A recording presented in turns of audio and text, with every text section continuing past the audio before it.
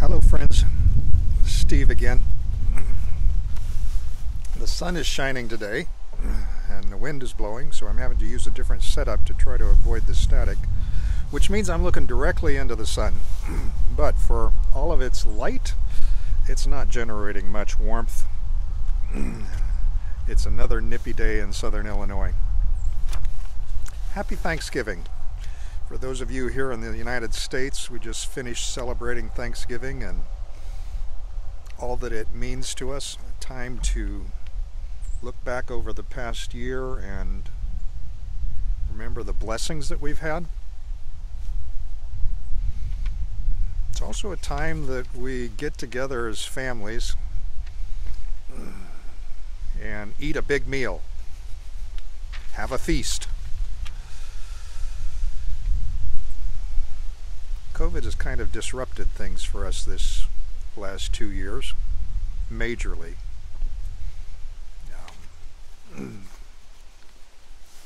Family-wise, we've been isolated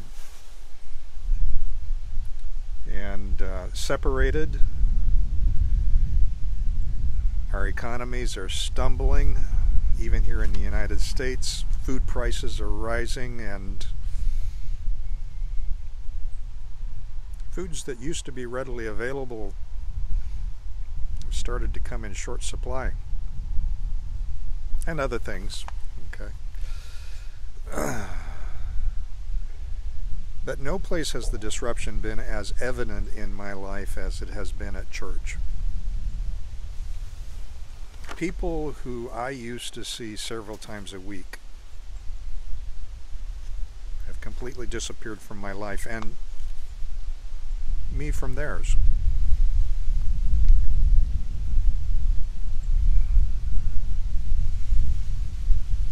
And as the pandemic continues to surge back and forth across the world,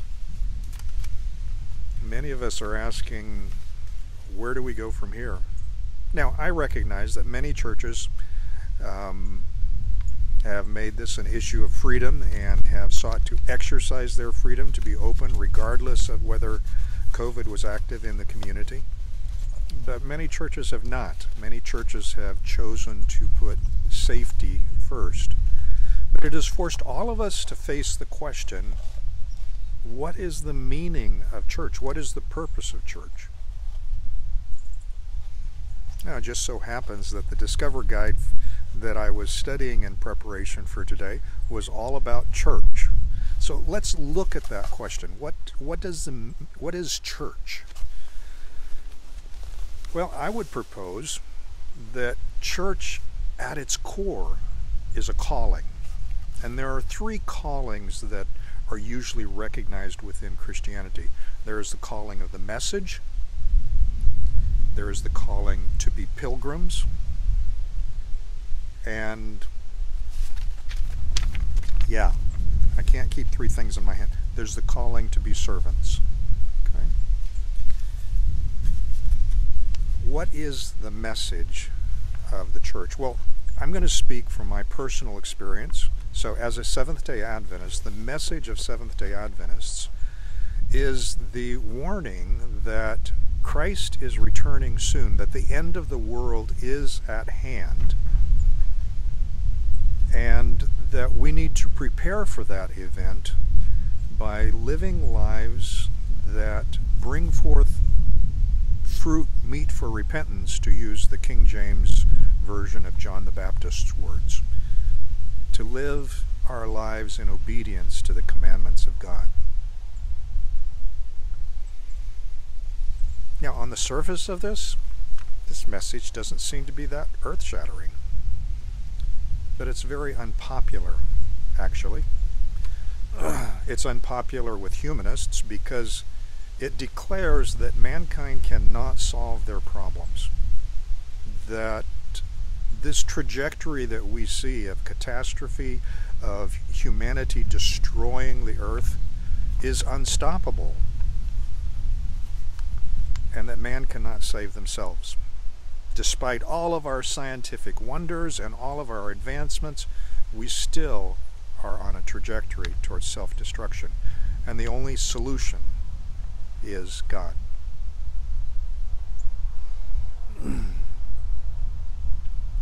Now, the message is also unpopular with many Christians because the call to keep the commandments of God brings us face to face with the fact that most Christians ignore the Ten Commandments.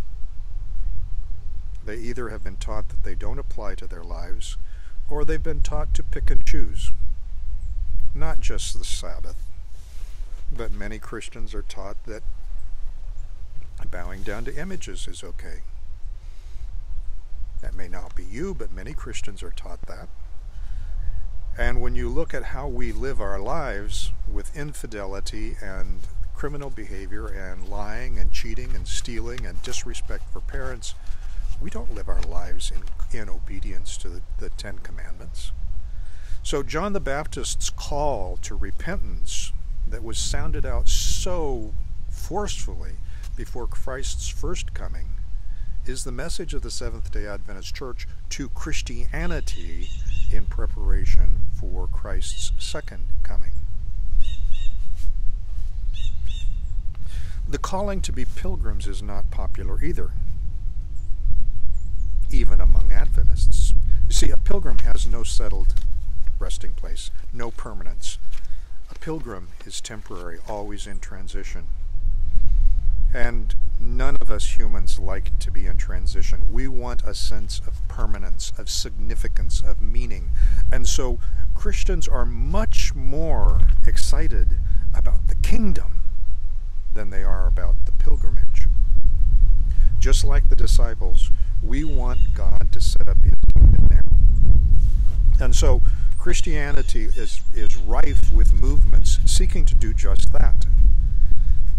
To wrest political control from the heathen, the non-Christians, the secular, and to enforce Christian standards on others through civic means. The Adventist message is that we are pilgrims and aspiring to rule over other people. Well, it's becoming like the world. It's becoming like the dragon. And that, in essence, is, in our understanding, what the mark of the beast is, seeking to exert dominion over others, especially when it comes to religious observance. So the message of the Seventh-day Adventist Church of Christ's soon return, the imminent destruction of this world, the call to repentance and living lives of obedience to the commandments of God, the call to be pilgrims rather than kings on this earth. Those are unpopular messages. Now, the call to be a servant, on the face of it, Christians seem to embrace. We have accepted the social gospel that we're to serve others. But frankly, most of the time we serve them from a position of looking down, taking care of. A servant doesn't look that way. A servant is looking upwards in respect and honor and obedience. And Christianity as a whole generally does not experience that as in what they call service ministries. But a calling, whether it be the messenger or the servant or the pilgrim, a calling is not complete. A church is not complete if it has accepted a calling unless there is a body of people who have drawn together to form a spiritual community. And the church as a spiritual community is committed to helping its members find union with God through the infilling of the Holy Spirit, through the transformation of their lives by God's presence within. Church as a spiritual community is characterized by love. Jesus told his disciples, "By this will all men know that you are my disciples, that you have become my disciples if you love one another." The church as a spiritual community is a beautiful place. It's inclusive. It's easy to come into, and it welcomes people with open arms. But if we stop there, as a welcoming, open community, it's very easy for us to lack purpose, lack structure, and frankly, to become divided amongst ourselves, to start squabbling over things. There are two other aspects of what it means to be a church that are critical for church to fulfill its role in our lives, to become the touchstone in our lives that it was in the lives of the people in the Bible. One of those aspects is the church as sacrament. Now, sacrament is a word that today we don't use in regular English. It's only applied in religious settings. It actually comes from Latin sacramentum, which was a solemn oath. A sacramentum was a solemn oath between parties. During medieval times, that word was adopted by translators to translate the Greek mysterion, mystery, which was a euphemism that was used by Paul to talk about the Lord's Supper and some of the other rituals of Christianity. And so sacrament came to be equivalent to these religious rituals. I'll never forget the aha moment for me that came when I was reading C.S. Lewis's Mere Christianity, and he was describing his personal take on Christianity. And in it he said that when we partake of the Lord's Supper, yes, we know we're partaking of a symbol of Christ's body and of his blood that was shed for us. It's a symbol that helps us to remember Christ's sacrifice for us. But in his words, we Christians also believe that as we partake of these symbols, God actually comes into our body and becomes one of us. That concept was just an aha for me. I mean, I'd experienced the Lord communion as this in this symbolic fashion, but the idea of it having a functional aspect, the symbol and a reality that it had played in my life, that was new to me. You know, here in the United States we have a symbol which also serves this like a sacrament. It's the Statue of Liberty in New York Harbor. It's a statue of a woman holding up a torch. And for almost 50 years, that symbol was what immigrants saw as they came in by ship into New York Harbor, which was the busiest immigration port in the United States.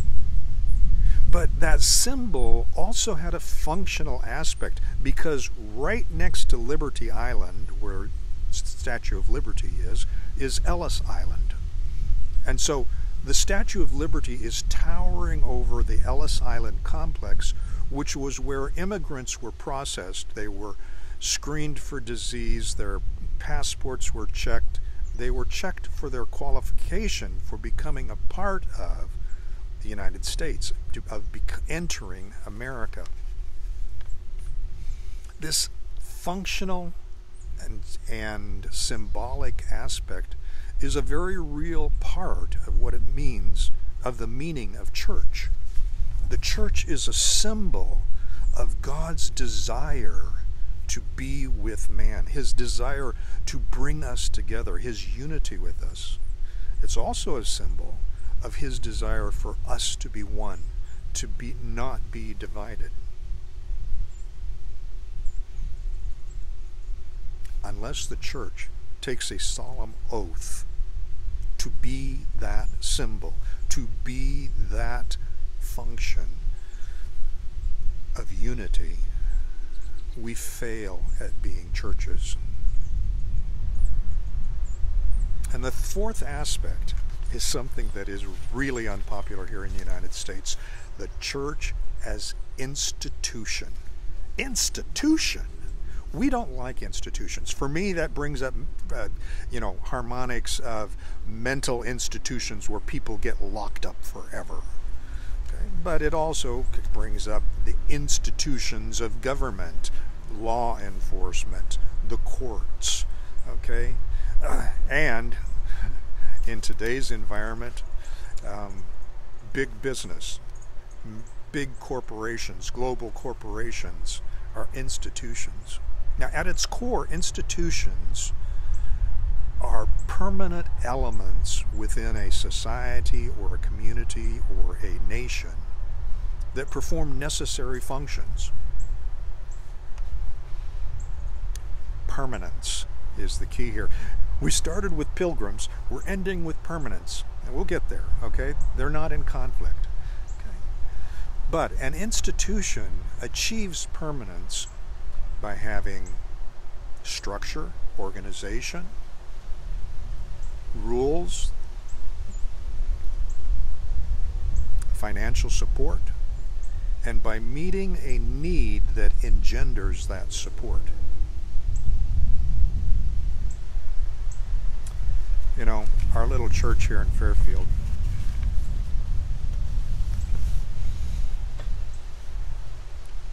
has become littler during the COVID pandemic. We have gone from 8 down to 4. Some have died, some have moved away, and some have just stopped coming because of the challenges that COVID has created. And we are asking ourselves the question of what the meaning of church is at a very personal level. 100 years ago, Wayne County, the county that Fairfield is in, had 2 Seventh-day Adventist churches, both of which were large enough to support an elementary school. Not a big one, but to support a teacher and an elementary school. When my wife and I moved here in the 80s, those churches were long gone. But every time the local library had a book sale, we would find Seventh-day Adventist books out for sale in the public library that had been donated to the church, donated to the library, but were duplicates of what they already had on their shelves. Because the members of those churches, which were no longer in existence, had been active seed sowers. They had sold books door to door, spreading the message of their church and inviting people to join their spiritual communion. And those books were still showing up in library sales 10, 20, 30 years ago.